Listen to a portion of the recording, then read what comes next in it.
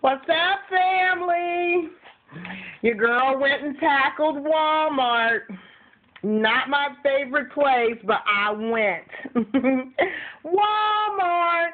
All right, so I did 4 transactions. I really did 5.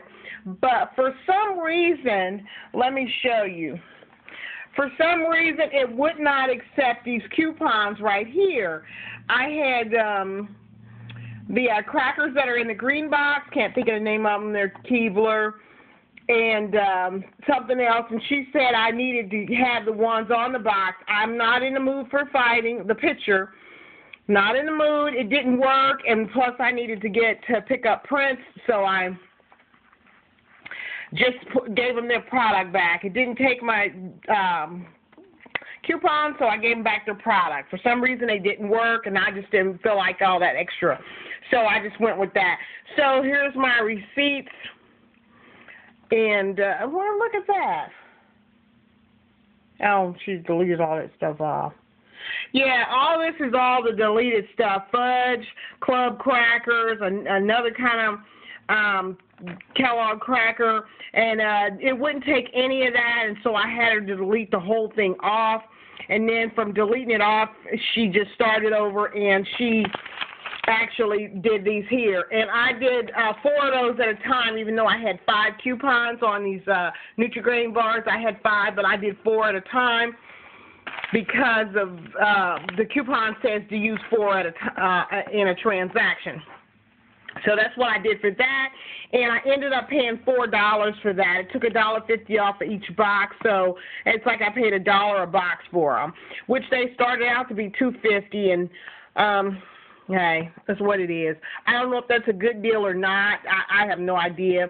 Maybe when everybody was first getting these coupons, they had those good deals, but I couldn't print at the time, and so I ended up with this. So my other transaction was a Nutri-Grain bar, and then it was the 2 waffles. Then that was a transaction, getting these Eggo waffles. And that cost me $2.76 for that one. And then I price matched the cereal for $1.99 at Kellogg's. And so that transaction cost me $1.46 for 4 boxes of Kellogg cereal. Then my big kahuna, I got, well, I did the pop. I got the Sierra Mist. I have 10 of the cranberry kind and 8 of the regular, and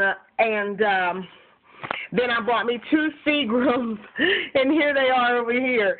2 Seagrams. Now look, these things are in a display for $1. So I only got 2. I chose the Cherry Fizz and the Bahama Mama. And then there's all my soda right there. There you go.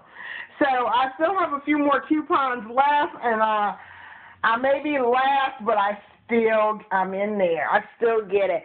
So everything cost me about $11 because this transaction here, this last one cost me $3, and that was because those 2 items were $2 a piece. So if you would have took the $2 off of those, then I would have paid $1 and something or whatever for all that pop right there. But I got those, and so that brought my total up to $3.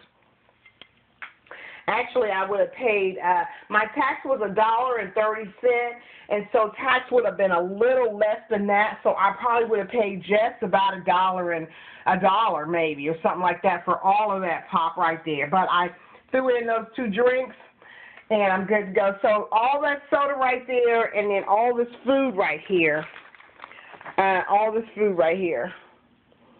Sorry it's so fuzzy, but I had to modify it in order for you to read the receipt.